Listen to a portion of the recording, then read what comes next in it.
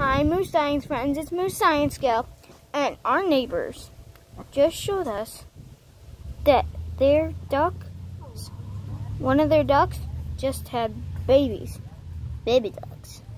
So there's so many of them. As you can see, there's some black ones right there, and then there's some yellow ones, and they're kind of climbing over.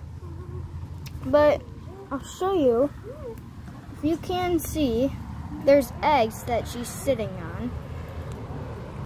But the mama bird is sitting on some eggs. So there's 1, 2. That shell is open because the babies just hatched, like today and yesterday.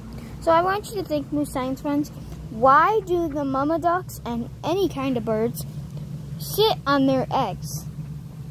Maybe is it to keep them warm? Maybe protected? I want you to see and look up what you think. So, until next time, stay curious, Moose Science friends. Bye!